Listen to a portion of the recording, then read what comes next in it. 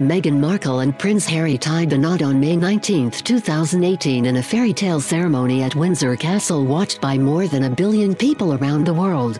Fast forward 12 months and it is incredible to think of any newlywed who has had a more monumental introduction to married life than 37-year-old Meghan. In fact, marrying Harry, 34, was a significant turning point in the life of the former Suits actress originally from California. She formally joined the royal family and received the royal title, the Duchess of Sussex. 5 months later, Meghan announced her pregnancy before embarking on a grueling overseas tour of Australasia with Harry.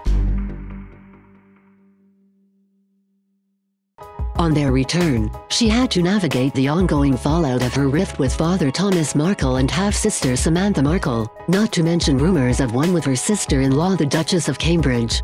Most recently, she became a first-time mother to Archie Harrison Mountbatten-Windsor, the 7th in line to the throne, after moving to Windsor.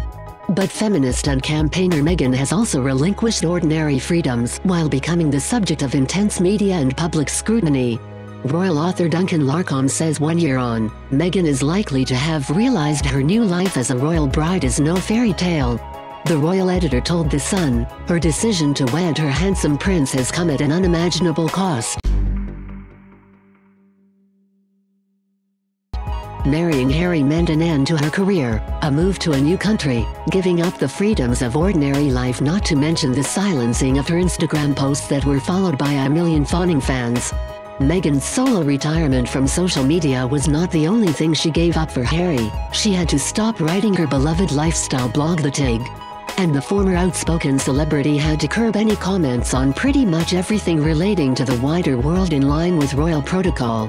This will have proven particularly tough for the Duchess over recent months as she was forced to remain silent on stories about her used by racist trolls to abuse her online. Mr. Larcombe says this will have seen Harry taking an extra protective stance towards his wife, but the pair must remain vigilant.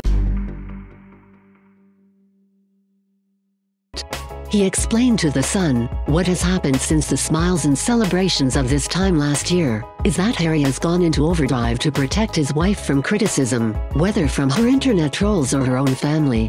The danger for the much-loved but hot-headed Duke of Sussex is that his rage against the media will ultimately alienate him from the public who adore him."